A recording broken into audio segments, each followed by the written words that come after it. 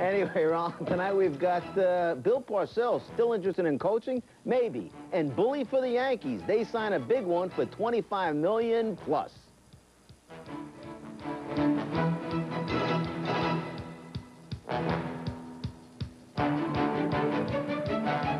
Got some money out there spending it. Maybe the Yankees, huh? I'm spending a few bucks tonight, or today, I should say, Rowland. After doing virtually nothing all winter long, Yanks did something big time today. They signed free agent outfielder Danny Tartabull to a 5-year deal, believed to be worth $25.5 million. The 29-year-old slugger is a 6-year vet, having spent the last 5 with the Kansas City Royals. His numbers for KC in 1991, a .316 batting average, 31 homers, and 100 RBIs. Some pretty impressive numbers, especially when you consider the fact that he had less than 500 at-bats, 484 to be exact. Plain and simple, this guy hits, and he does it with power, and hopefully for the Yanks and their fans, he'll continue to do so. I chose the Yankees because to me, I like the competition. I like the idea of you know, everything that New York represents. It's a challenge to me. It feels good. It definitely feels good, and it's been a lot of work for Danny Tartabull, and you know, a lot of people may not know that, but you know, I'm very grateful and happy that it's all come down to this, and now all I can say is it's time to play ball. We think he'll make us a better ball club. He also gives us some versatility and some maneuverability to make other moves, and we all know that we need some pitching, and it's one of the things we're going to consider.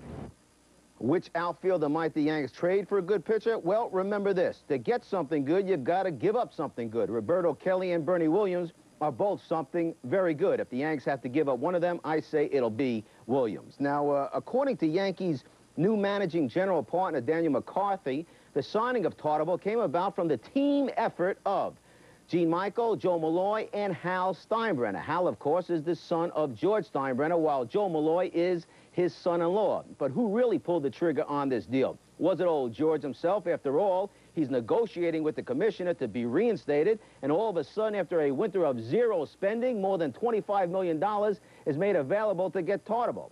So speaking to George over the phone earlier this evening, I told him flat out, he looks like the real deal maker here. I'm certainly not going to take a chance after a year and a half of not having anything to do with the operations along the lines of the mandate. I'm certainly not going to take a chance in the waning hours of doing anything like that. So that's number one. Number two, I'm not sure I'd have paid him that much money. He's a great ball player. I think he's an outstanding great ball player. But I'm not sure I would have paid him that kind of money. And my son and son-in-law and Stick are a little freer with my money than I might have been. And number three, you know, if I wanted to come back with a big fanfare, the way to do it, if I was coming back right away, would be to wait and then do the signing. So, you know, and make it sound like, gee, George is back and he's done all this and great, we told you, you know. But I didn't.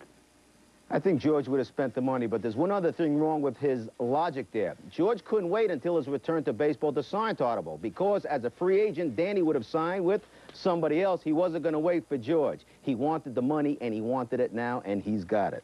All right, what do you say we now move on to the ice over at the Garden tonight, where the Rangers were home against the Winnipeg Jets. First period, no score. Tony Amonte with the puck, skating around, falls down, gets it over to James Patrick, takes the shot with Captain Mark Messier cashing in a rebound to make it 1-0 Rangers. Then after Jeff Bukaboo made it 2-0, Rangers strike again in the first period. Sergei Nemchinov, on a fine second effort, beats Bob Asensa. That made it 3-0 Rangers, 4-2 the final at the Garden. All right, from the ice at the Garden, let's now move on to the hardwood over at the Meadowlands tonight. Nets were looking to snap a 2-game losing streak against the L.A. Clippers. Third quarter we go. Sam Bowie with the ball to a cutting Mookie Blaylock, up and in for two of his 20-75-63 Nets. Also with a good game for the Nets tonight, Terry Mills. Watch here, Chris Morris to steal to Bowie. Back to Mills, up and in for two of his 17 to go along with 12 rebounds, playing for the injured Derek Coleman, 77-65 Nets. The Clippers, however, then managed to pull within 4, but rookie Kenny Anderson connected on a couple of J's. He has one of them. Nets 90, Clippers 82. Nets go on to win by 15, 105-90.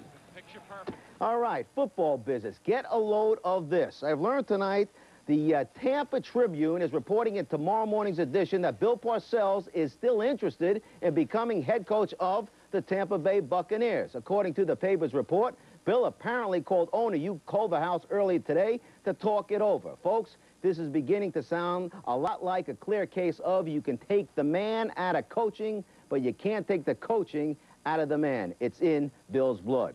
We'll wait and see what happens tomorrow. One other football note here, Tom Flores is the new head coach of the Seattle Seattle Seahawks. He's also the president and GM there. In baseball business, GM Larry Doty today fired by the Pittsburgh Pirates. And finally, a Big East college basketball score for you, Georgetown 70, Providence 63.